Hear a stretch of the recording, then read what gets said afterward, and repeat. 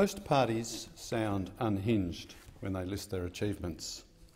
There is generally no consistency, and when you look at what they brag about, you see a mass of contradictions. One day they support liberty, the next day they oppose it. One day they support balancing the budget, the next day they want to spend a heap of money with no consideration for how to fund it.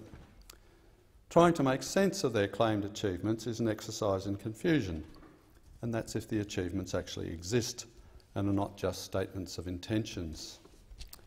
The Liberal Democrats don't have that problem. Our achievements are all consistent with our small government principles. In two previous speeches, I have described some of our achievements. I now describe some more.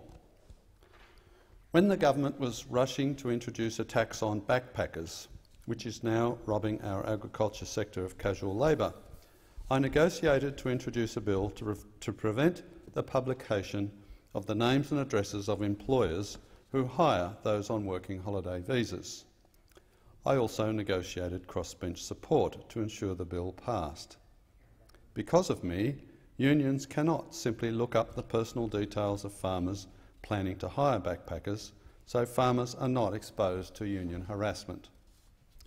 Also, as part of the backpacker tax negotiations, I stopped the ATO passing the private financial information of employers to the Fair Work Ombudsman to enforce minimum wage, penalty rate and award wage compliance. Private tax information should never be used for industrial relations purposes. These two commitments are reflected in the Treasury Laws Amendment Working Holiday Maker Employer Register Bill 2017, which is now law. In response to representations from taxpayers who stood to lose a lot of money, I convinced the government to delay the retrospective clawback of a small business capital gains tax concession, giving people time to adjust their affairs. I always oppose tax increases, but I also oppose legislation that imposes retrospective obligations.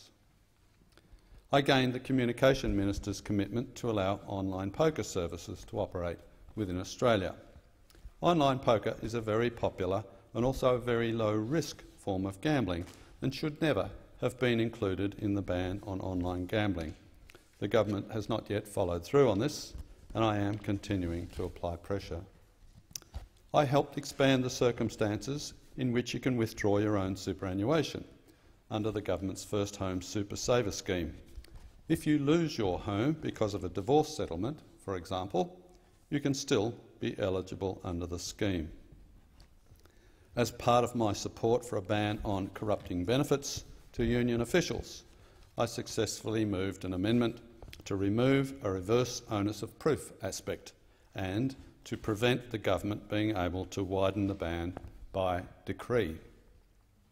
In 2016, there was a bill that required foreign owners to report their ownership of water rights so that a register of such foreign ownership of water rights can be published. I amended the bill to require the Productivity Commission to hold an inquiry within 3 years into the costs and benefits of the register and the associated imposition on foreign investors. The amendment also requires the Productivity Commission to make recommendations on the issue, and that's now visible in Section 34A of the Register of Foreign Ownership of Water or Agricultural Land Act 2015. In 2016, I established a Senate Select Committee on Red Tape to inquire into the effect of restrictions and prohibitions on business, in other words, red tape on the economy and community. The committee has examined some of the most egregious examples of red tape sector by sector. It has considered and reported on the sale, supply and taxation of alcohol, tobacco retailing, environmental assessment and approvals, pharmacy rules, health services, childcare, occupational licensing, private education and policy and processes to limit and reduce red tape. I'm very proud of the committee's work and firmly believe its analysis and recommendations will form the basis for future policy development.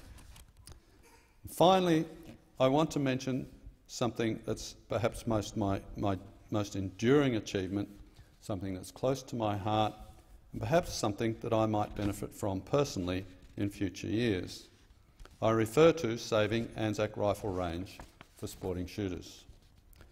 Soon after I was sworn into the Senate, I began to investigate the situation regarding the New South Wales Rifle Association and its tenure on Anzac. I had long known the range was owned by the Commonwealth and that previous governments had attempted to kick the shooters off.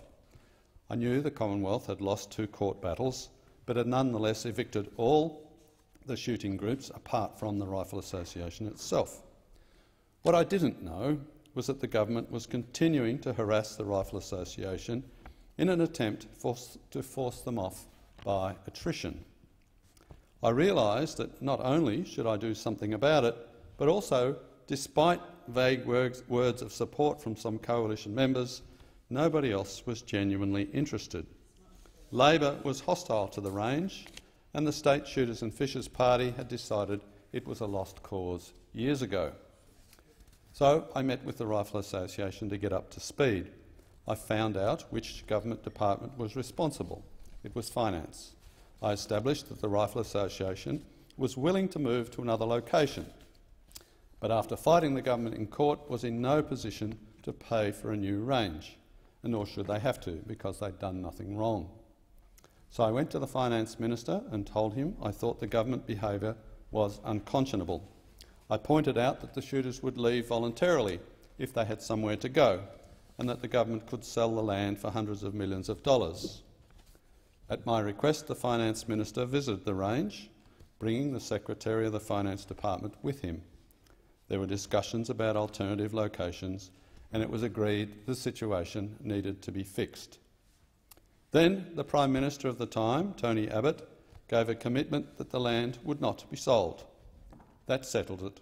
A secure lease was drafted with a clause which ensured the shooters could be required to leave, but only if the government provided an equivalent facility somewhere else. A term of 25 years plus 25 years option was approved. The Anzac Range has been used since the 1850s. There are 60,000 or more recreational shooters in Sydney, and the range is central to the future of the shooting sports in New South Wales. I am very pleased to have played a significant part in securing its future. There are many other achievements I could mention, but I'll need another 1 or 2 speeches to cover them. And of course, more needs to be done. Taxes and government spending remain too high. Red tape and nanny-state regulations continue to put a straitjacket on Australians going about their business. But some progress has been made, and with more Liberal Democrats elected to the Senate, we can achieve much more.